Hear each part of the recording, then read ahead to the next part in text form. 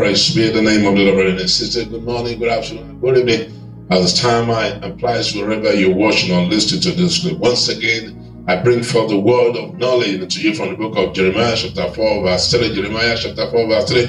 Scripture say, "For thus says the Lord to the men of Judah and Jerusalem, break up your fallow ground and sow not among thorns." I pray for you and I pray with you. In whichever way or form or shape you have been sowing on the fallow ground and among the thorn, the hands of the Almighty God lift you up this hour in Jesus' name. Bible declare that it's God that gave the seed to the sower and the bread to the eater. Because there are people that are dependent on that seed in your hand, you will not sow on the fallow ground in the name of Jesus Christ. Because there are people who are dependent, who are waiting on your harvest and your fruit today.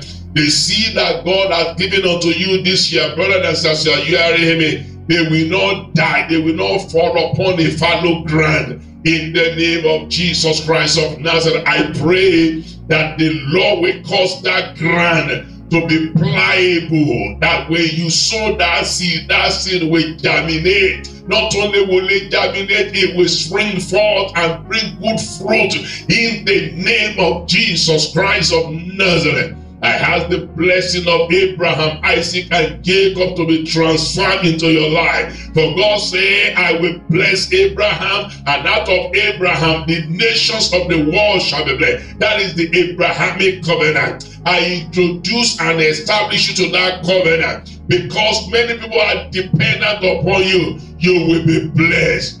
Because of your household, your neighborhood, your city, your nation, and the world at large, you will be blessed. The labors of your hand will be blessed. God will bless you and multiply you in the name of Jesus Christ of Nazareth. God will increase you in all sizes, in all fronts, that mankind will see you and say, yeah, they want to serve your God. In the name of Jesus Christ of Nazareth, whatever you lay your hand on in year 2024, brother and sister, listen to me prophetically and declare, you shall be blessed.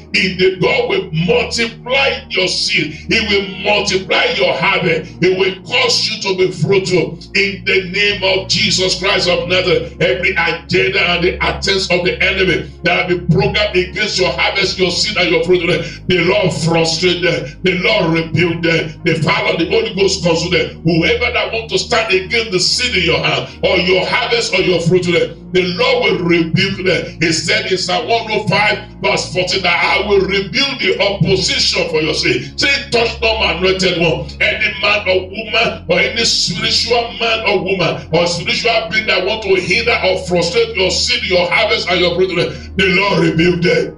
In the name of Jesus, I pray that heaven will open upon your seed, a downpour, showers of blessing. Let it fall upon your seed. Let it fall upon your parched ground, your dry ground, your wilderness. Let rain from heaven fall upon them. That this year, mankind will bless God through you. Mankind will bless God in you, and in all that you will do for mankind. In the name of Jesus. Until I come your way, brother and sister, hold on to faith in God. It is your year of divine turning point, and so shall it be. God bless you.